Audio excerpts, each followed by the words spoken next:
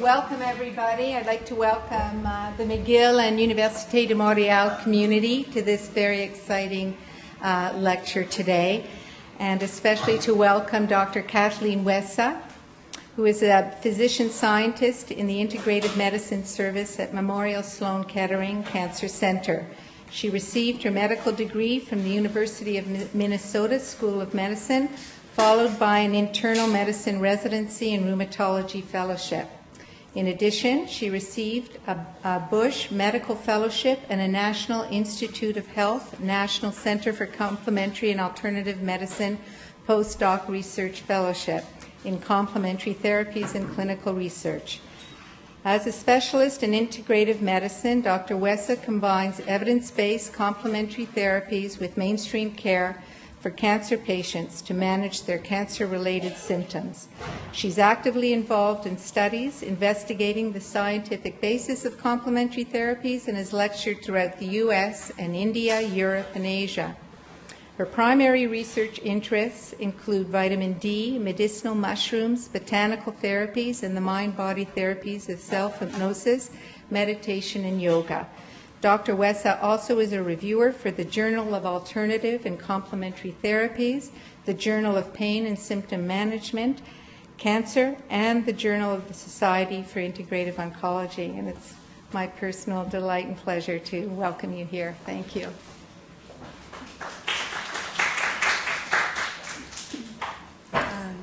Good afternoon. I want to thank Mary and the organizing committee for their kind invitation to come today and speak with you. Right. So this is our outline. We'll first start about things between alternative and complementary therapies, different bogus cancer treatments, botanicals, antioxidant supplements, and then our website. Okay, so the terms alternative and complementary, these are thrown around, but they are actually two very different terms. Alternative therapies are things that are used instead of mainstream treatments for cancer and for other serious illnesses, and they're usually very biologically invasive, they're costly, and they're potentially harmful if for no reason other than the fact that they don't work. And so if patients will say, well, you know, I'm not going to do the treatment that you're recommending, I'm going to try this alternative treatment, whether it be detoxing or whatever it would be, and then we all know that the earlier that patients can present and to get appropriate treatment, the better the chances of having a successful outcome. So if they're delaying their treatment by using these other therapies, by the time that they realize that the therapies haven't worked, the treatment has grown and multiplied, is at a much more advanced stage, and so it's more difficult to have an appropriate outcome. The complementary therapies, on the other hand, are used with mainstream care for cancer and other serious illnesses. They are not to treat the cancer itself. They're to treat either the side effects associated with the cancer or with the cancer treatments. They're non-invasive, they're inexpensive, safe, evidence-based, and most important, they're rational. Okay? So the complementary therapies, these things, they reduce side effects, and they also enable self-care and self-control, especially at a time when things can seem to be careening out of patients' control and they feel very helpless. The complementary therapies give back a sense of control for them, and it can be very, very beneficial. They also enhance well-being and quality of life. They strengthen the body to maximize the treatment through the rigors of the cancer treatment.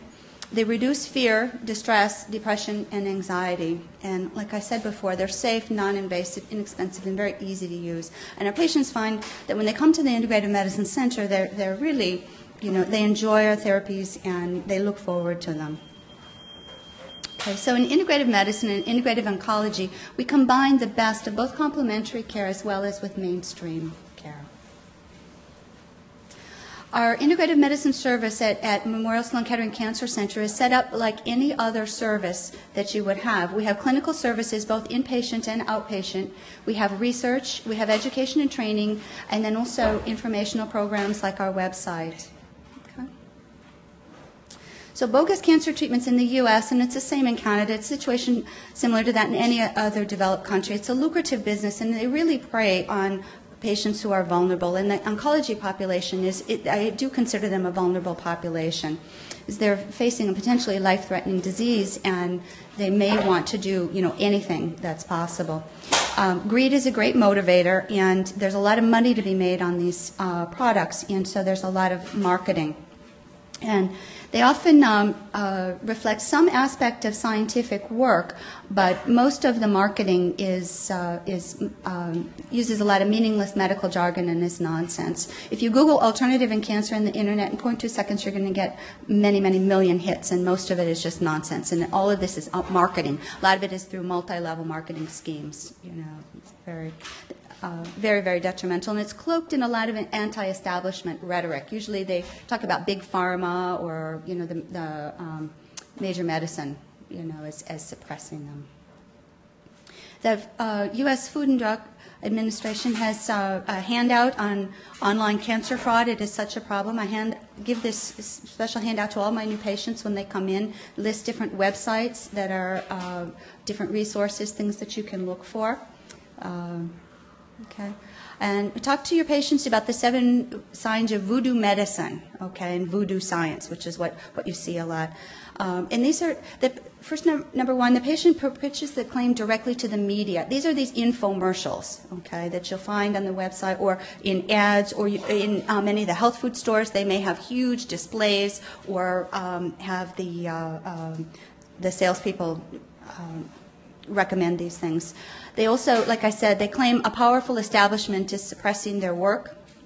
I said usually big pharma. The effect is at the very limit of detection, you know, so it's very, very small changes that you can find with their products.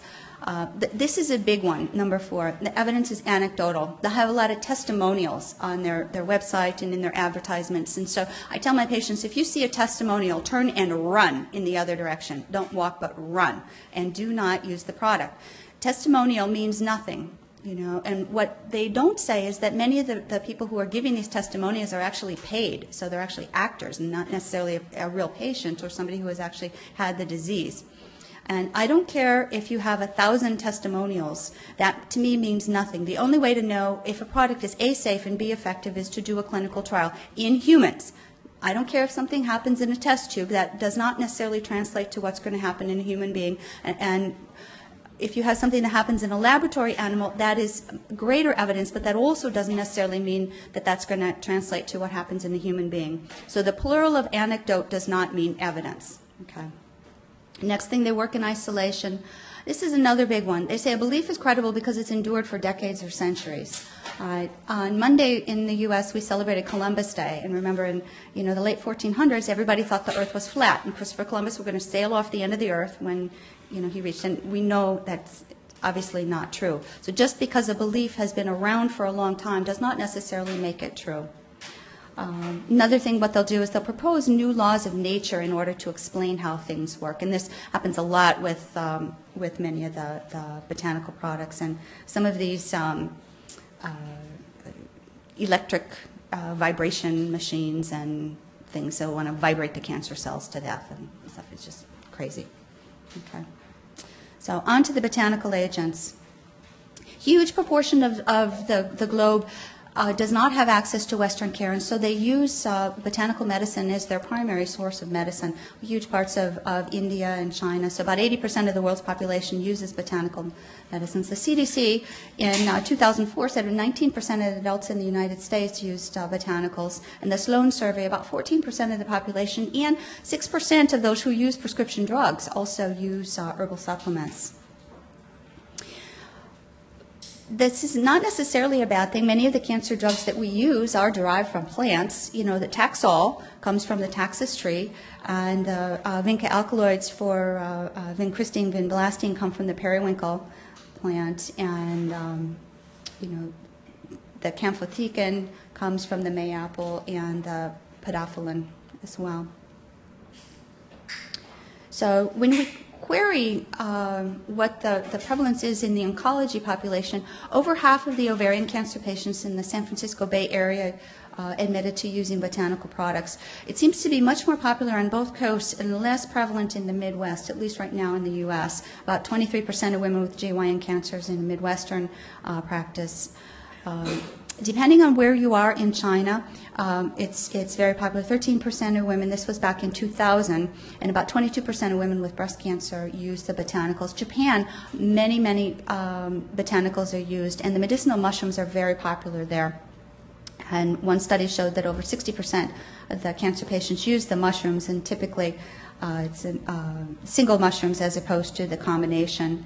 One study I found looking at Europe, 54% of the German patients who had lung cancer used botanicals. 17% used multivitamin combinations. 15% used the mistletoe or iscador, which is very, very common in Europe.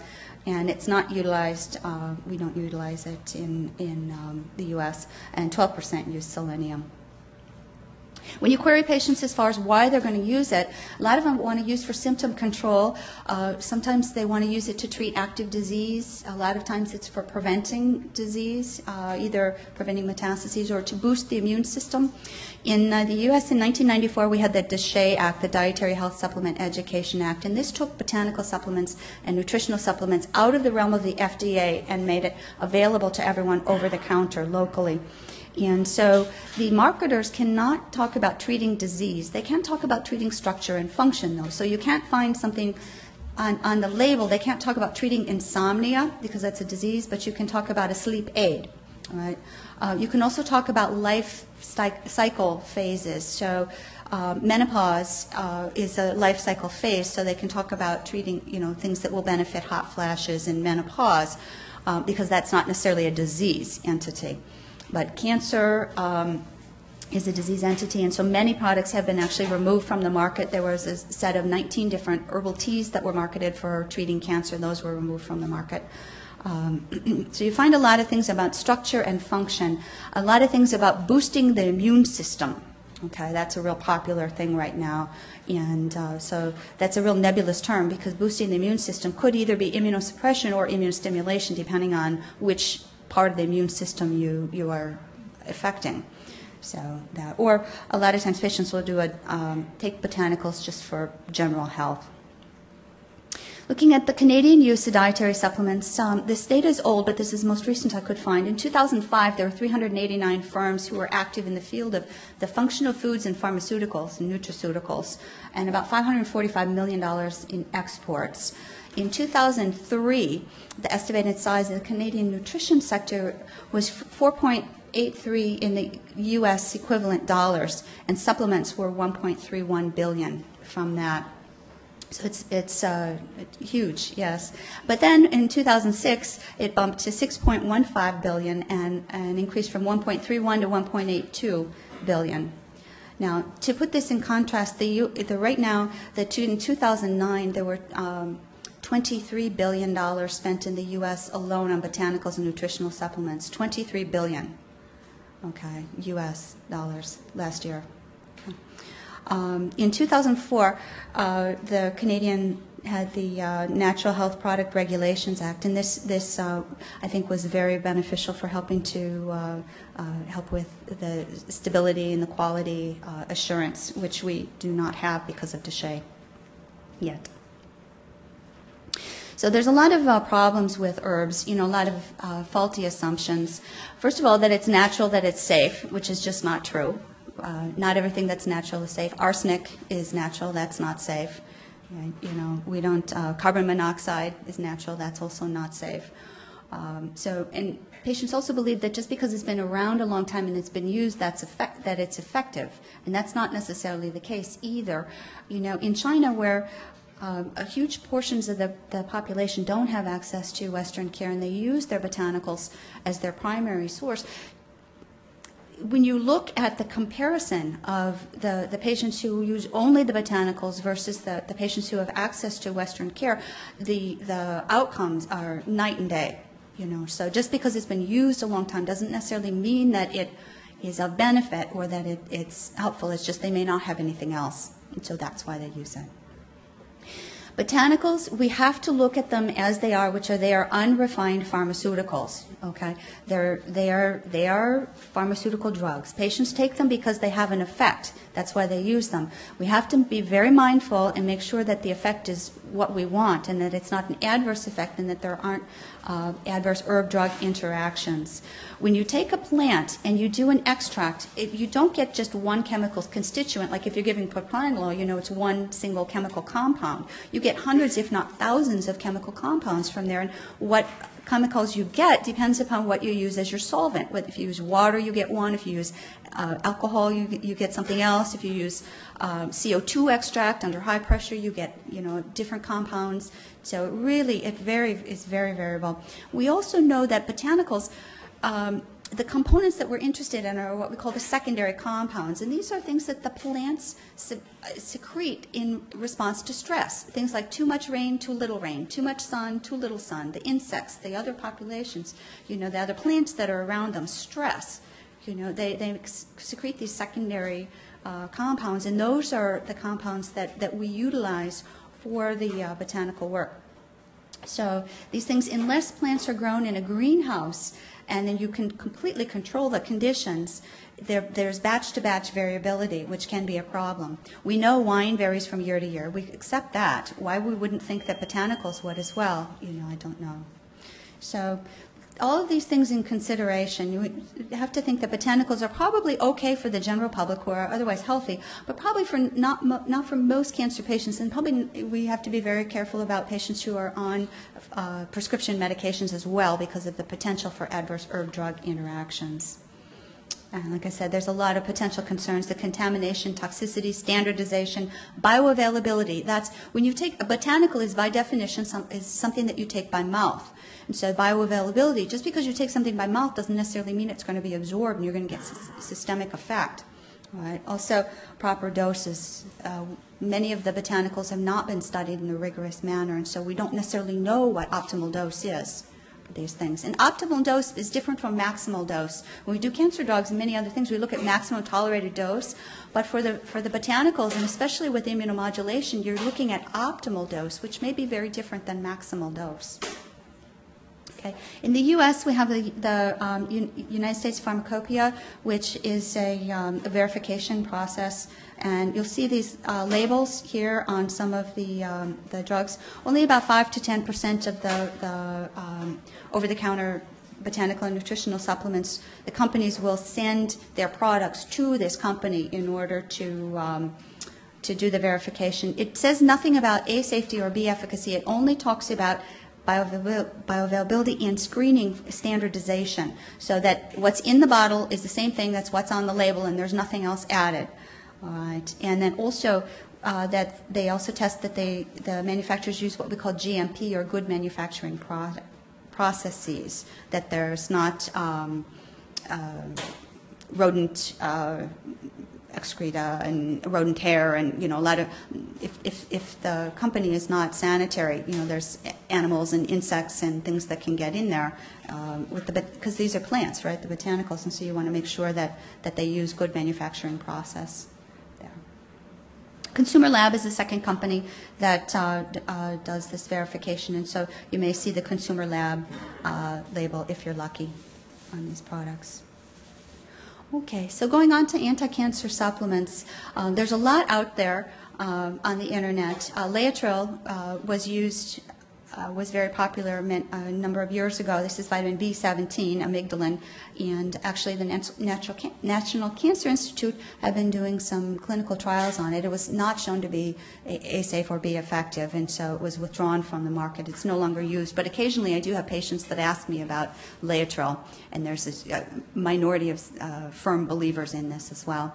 Essicac is something that's very popular. This is a herbal tea. It's from Renee Casey. This is her name if you look here. Essicac is her last name spelled backwards. It's a combination of a number of different herbs that's used as a tea. It doesn't work, and the problem is that it may interfere with our traditional therapies. Okay. She was Canadian, actually. It's popular. It's very, very popular. I get asked at least 2-3 times a week about this. So there's a lot of herbs that have promising anti-cancer effects between turmeric, maitake, green tea, these things, and a few others. So we're looking at it. Turmeric, it comes from the, it's a rhizome. Looks very similar to ginger if you look at the ginger root, but it's smaller. and it's from the curcuma longa plant. It's been used as a spice and a medicine in India and in China for many millennia. And it has two different components, the curcumoids and the tumerons. And a lot of these have very, very potent anti-cancer properties and involving a number of multiple pathways, only one of which is the COX-2 pathway, so it's anti-inflammatory as well. It induces apoptosis in breast cancer. In many, many different cancer cell lines you can use it. The problem is that there's minimal bioavailability. Looking at this, one study, they gave patients up to 60 capsules a day of the extract, and they were unable to get even 1/1000th of the blood levels required to get the same effect that you see in the in vitro, the test tube studies. So very, very minimal absorption or bioavailability. And when I was talking about the difference between animals and humans, when you do the bioavailability studies in the lab rats, the rats have about 100-fold greater absorption of the curcumin than humans do. So even in a lab rat, they benefit better from the curcumin than we do. So that's very interesting. They've tried a number of different modalities in order to increase the bioavailability, adding black pepper, pipernitrum, this is a vasodilator to try and increase the blood flow to the gut, try and improve the bioavailability. They're using nanoparticles. The researchers at MD Anderson have been working with curcumin for many, many years, and they're actually working on an intravenous preparation, which would obviously assure 100% absorption. But then once you start looking at IV and nanoparticles, this is no longer botanical, then this is drug development and it's pharmaceuticals, okay? Which is not necessarily a bad thing, it's just, it's not a botanical anymore, all right? And looking at if your patients are taking high levels of the extract, and maybe even the spice, it may inhibit, because of the antioxidant capacity, interfere with chemotherapy agents such as Cytoxan. Okay. The maitake mushroom, this is a wonderful mushroom. It's an Asian mushroom from Japan. It's very high in the beta-glucans, which is, the maitake has the 1316 side chain. There's a lot of immunomodulating effects in both preclinical studies, and we also have in both the in vitro and the animal models. It enhances bone marrow colony formation and also reduces the doxorubicin toxicity in vitro. We've also done animal studies. We have one of the 6 NIH-funded botanical research centers, and maitake is one of the products that we're working with. And so for the last 7 years, we've been doing extensive work with this extract, and we know that it also, with giving Taxol, you get improvement in the neutrophil count and function. And it works through a GCSF and GM-CSF pathway. Doesn't seem to have much in the effect on platelets. I wish we had something that helped with platelets, but it doesn't. Right now, I'm principal investigator in a study looking at the maitake in patients who have myelodysplasia, seeing if we can delay onset of progression of the disease. There's really no serious adverse effects or toxicities reported. In our dose escalation trial with the breast cancer patients, there was one woman who had a little bit of an itchy rash, and it was really not certain that it was from the maitake. Another person had a little bit of diarrhea. The beta-glucan is a fiber. It's one of those insoluble fibers that we learned about. And so if they're taking high levels, you can get a little bit of diarrhea with that. And when I talked about optimal dose, the optimal dose is 3 milligrams per kilo given BID from our dose escalation trial. This was not the maximal dose that we tried, but this is the dose that we're using in our trial with the MDS patients. Reishi is another mushroom. This contains the triterpenes, which are antioxidants, as well as the polysaccharides and the beta-glucans. There's a lot of benefit in cell lines, including breast, leukemia, bladder, colon, prostate cancer lines. Looking at some of the drug-resistant small cell lung cancer cells with the reishi mushroom, it reduced the IC50 for etoposide as well as doxorubicin. It does, like I said, it has the triterpenes in there which contain antioxidant properties, so you have to be mindful of which patients you're choosing this for, because if their chemotherapy agent works through an oxidative process, and certainly radiation works solely through that, then it may potentially interfere. It also may impair clotting, increase the prothrombin time, and it does have a hypotensive effect, so you want to watch that. The typical dose is 150 to 300 milligrams TID to QID.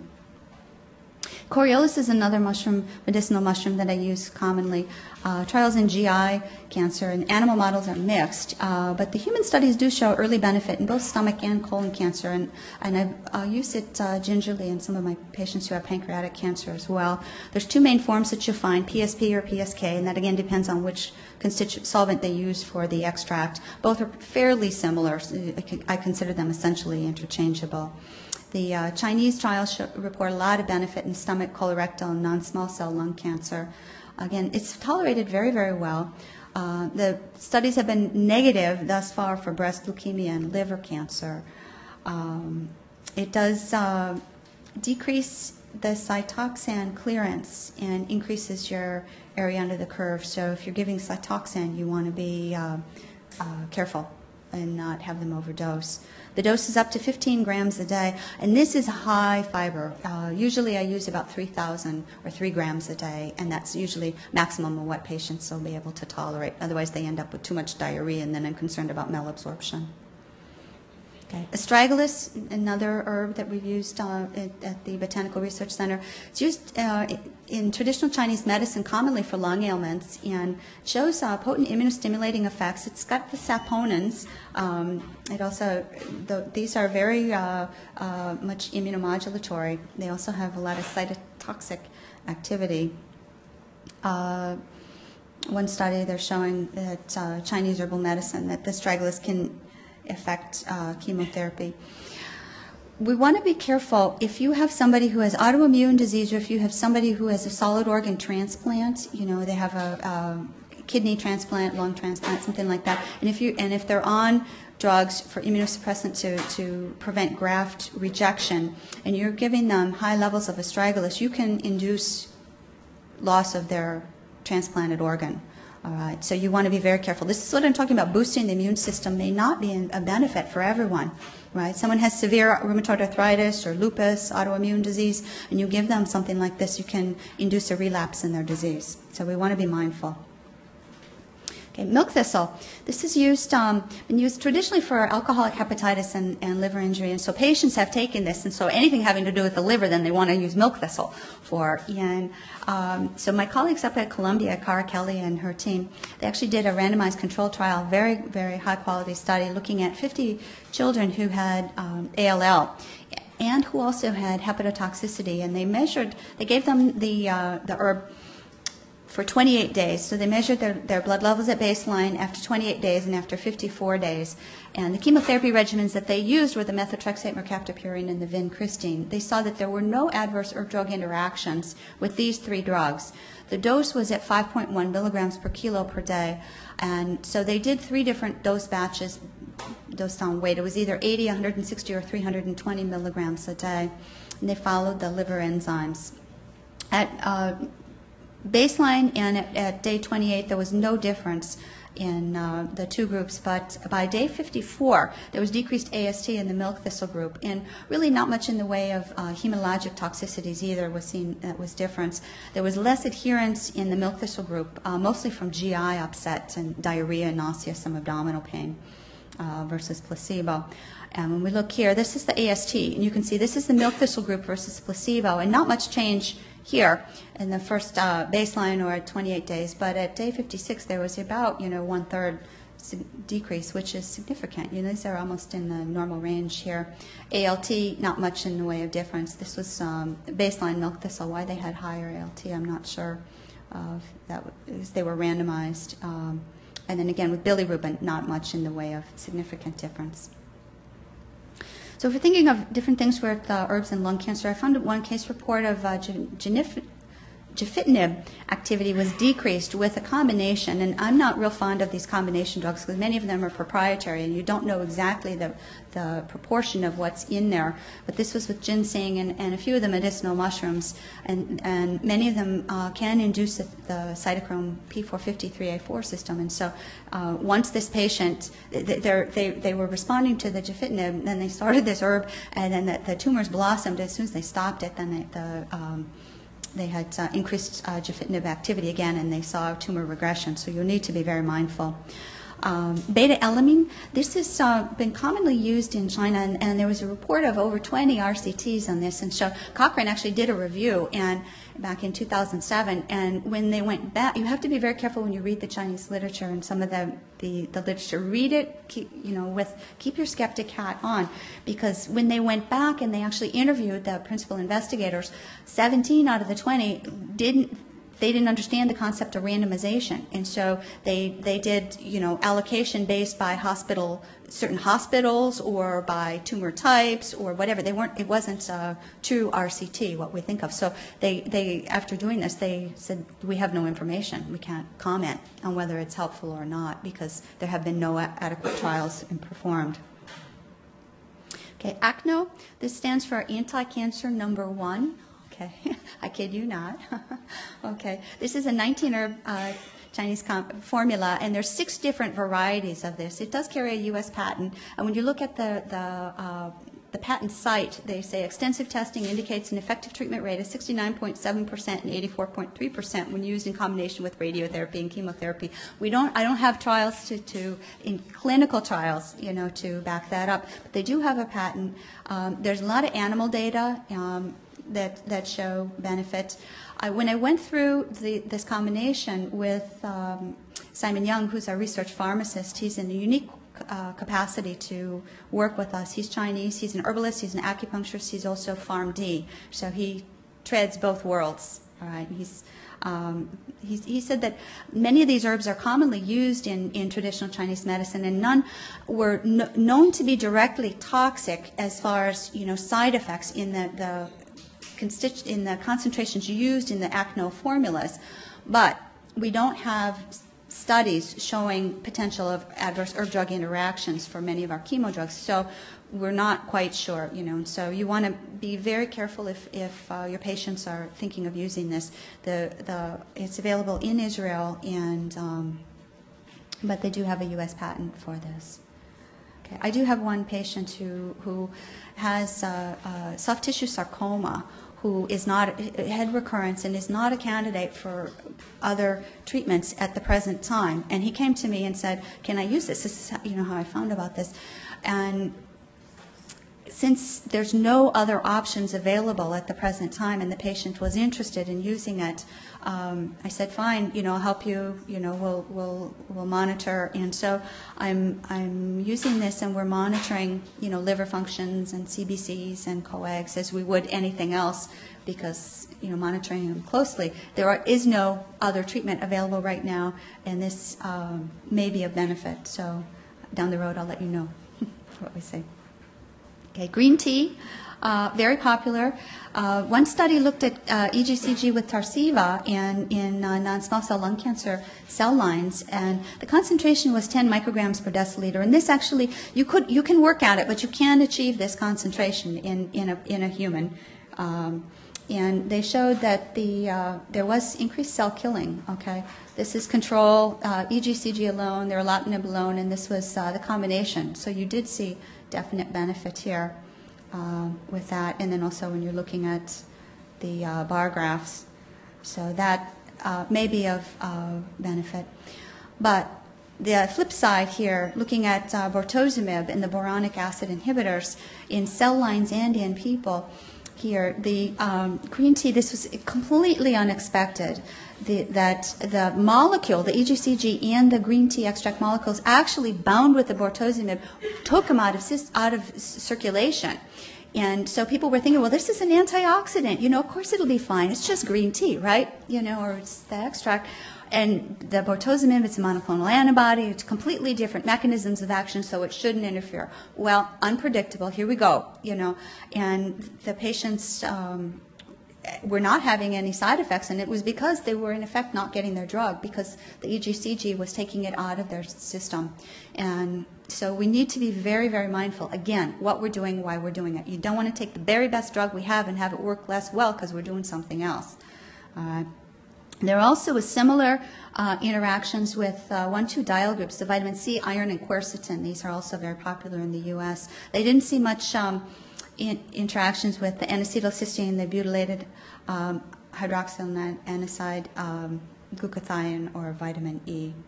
So it seems to be, this is very specific for that molecule. This is looking at mistletoe, Iscodor, with ALL cell lines. This is very commonly used in the U.S. A lot of the parents of the pediatric leukemia patients want to use mistletoe. Like I said, it's used in Germany a lot, in Europe. And I feel sorry for the children because they're at the mercy of their parents. And if the parents give them things, they don't really have permission to say no. And this is like exactly what you do not want to have happen. These are the normal cells. No problem there.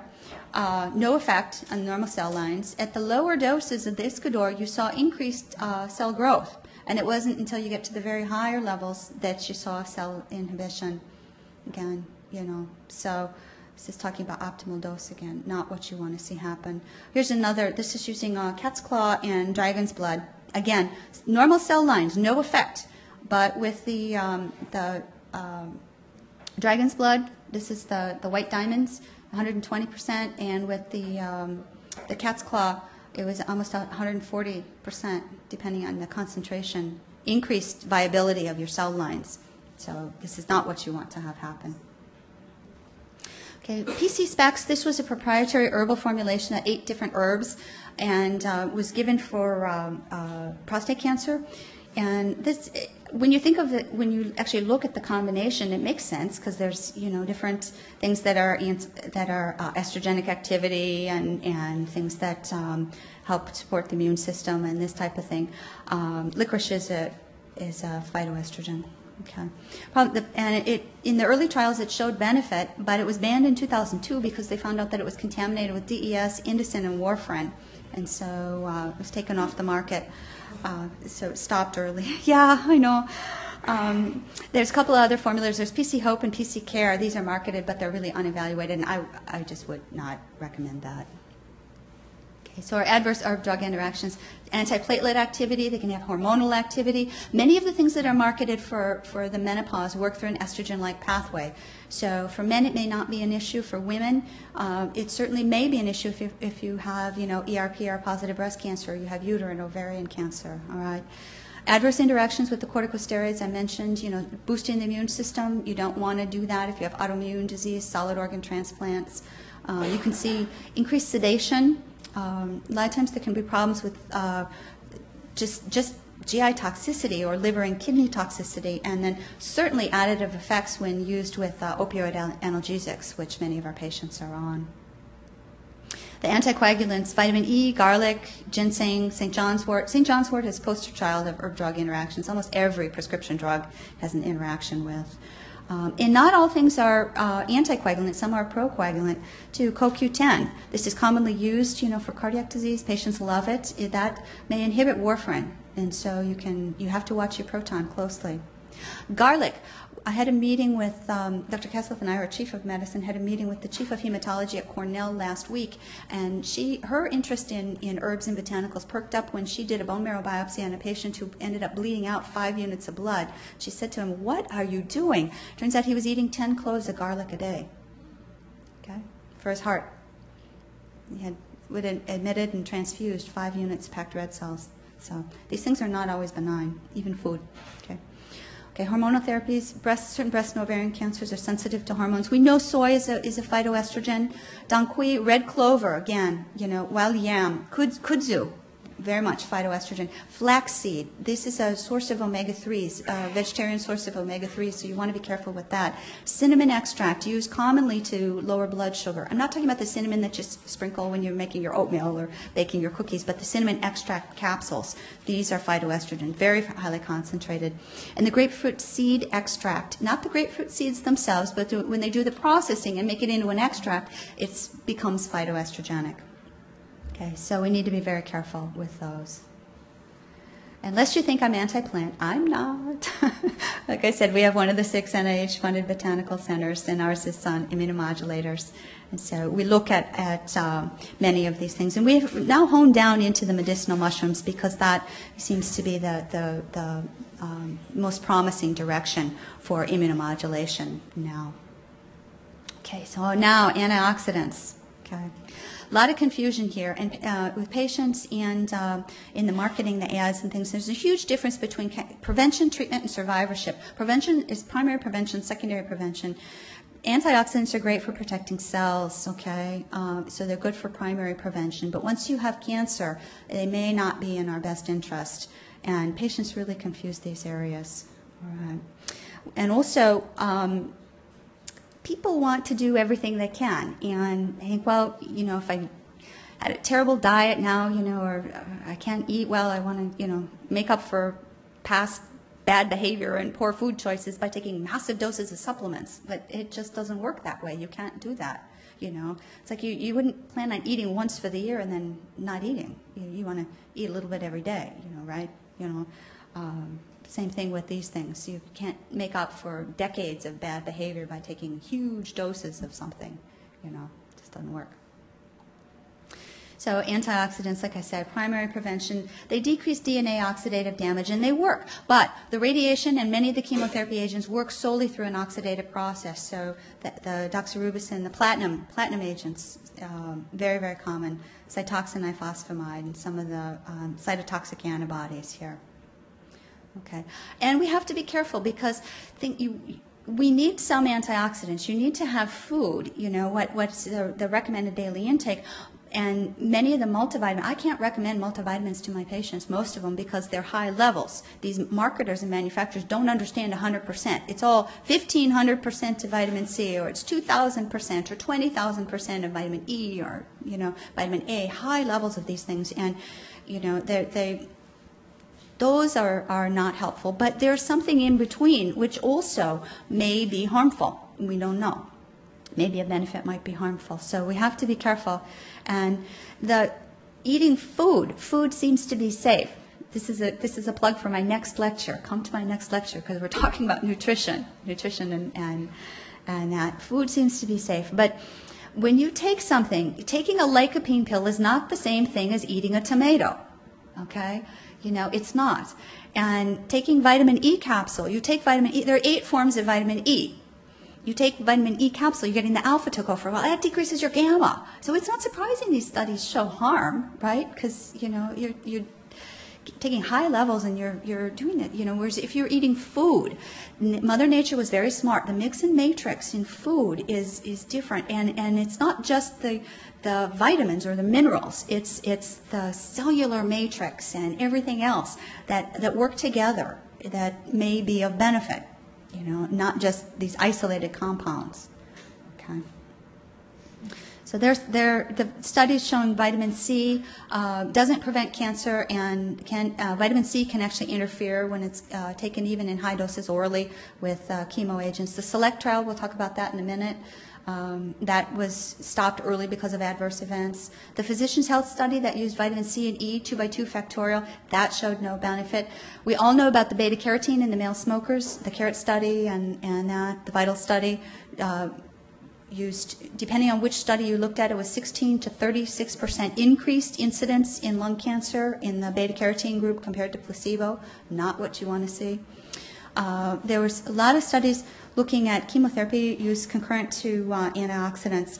In 16 RCTs, only 6 had placebo control. None of these studies were powered to show any decrease in tumor response rate. And this is really what you want to know. You want to not just worry about decreasing side effects. You also want to know, am I affecting the treatment? You know, am I causing adverse, you know, harm here? And most of these studies has less than 50 patients when it takes over 2,000 to really show a difference. And we had 6 recent authoritative reviews talking about this subject. They did not recommend use of antioxidants. One review did conclude that the antioxidants were safe, and this was published in a very low-quality journal, so you cannot trust that one. Okay. This is one of the best studies, and we probably aren't going to be able to do anything similar to this in the future. This was Bariardi and colleagues. They took 540 head and neck patients, and they randomized them to vitamin A and vitamin E versus placebo, concurrent to radiation therapy. And again, you know, the group who had the vitamin A and E together, they had decreased side effects, but it came at a huge price. It was offset by 29% in the vitamin A alone and 56% in the vitamin A and E group, with decreased tumor control. all right? Not what you want to have happen. All right, and the effect in smokers was even worse. You know, it was almost 3 times the adverse rate in smokers. So you have to be careful. The SELECT trial, selenium vitamin E to prevent prostate cancer, huge study. This had 35,000 men, phase 3 RCT, 200 micrograms a day of selenium and 400 international units of vitamin E. These are things that are quantities that are found in your regular multivitamin. Okay. And they had to be at least 50 if you were African American, 55 elsewhere, and a PSA less than 4, have a normal rectal exam. And the outcome measures were prostate cancer incidence, as well as lung, colorectal, and other primary cancers. And this was stopped early due to adverse events. The vitamin E group alone had higher incidence of prostate cancer. The selenium group had higher incidence of diabetes, and the group who got both had higher incidence of prostate cancer. The placebo group was null. That, you know, they were fine. So Bayer came out with 1-a-day multivitamin for prostate health, and that had selenium and vitamin E in it, and they got into trouble because of their marketing and had to change their formula and took that off. Okay. Our website, this is a wonderful website. Please write it down. It's run by our MSKCC Integrative Medicine Service, and it's free access to, we have over 250 different monographs. It's been in use since 2002, and we get over 5,000 hits a day. In 2008, the New York Times Science Writers named this as one of the top 9 resources, up with Nature Magazine, Lancet, and the New England Journal of Medicine.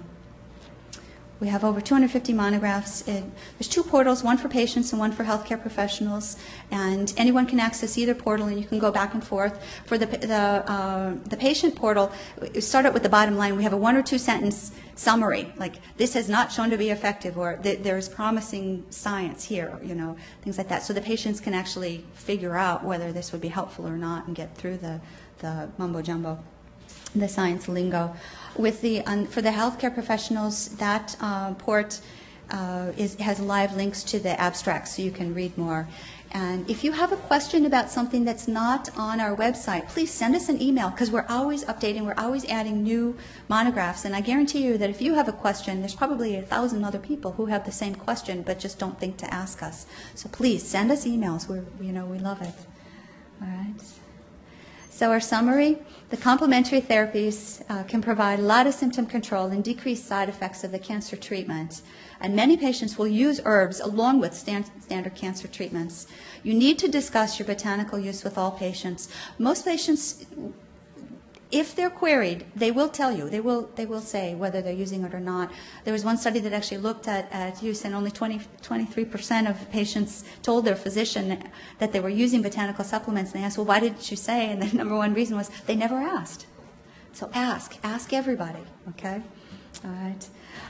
The botanical use, it has benefits, potential benefits and risks, and we need to know where to go to get advice, okay? So with that, this is our picture of in our lobby of our Integrative Medicine Center. This is Dr. Kaslis. She's our Chief of Medicine.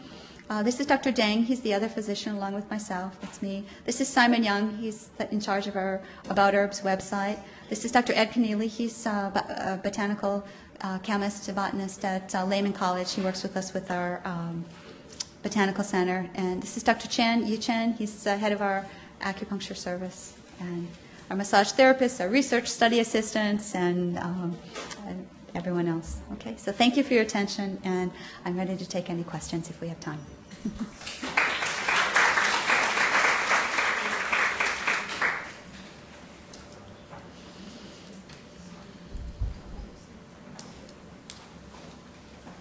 No questions? Okay. Uh-huh.